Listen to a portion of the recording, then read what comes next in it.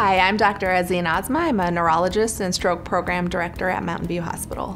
What inspired me to be a doctor is my love for science and helping people, and I think medicine gives you a good opportunity to do both at the same time. One of the main diagnoses and types of patients we see are stroke patients, and dealing with a stroke, even a minor stroke, can be very scary for patients and their families. My motto is always to treat a patient the way I would like to have a family member treated or myself. So I approach every patient that way, try to comfort them and try to make things as easy and simplified as much as possible.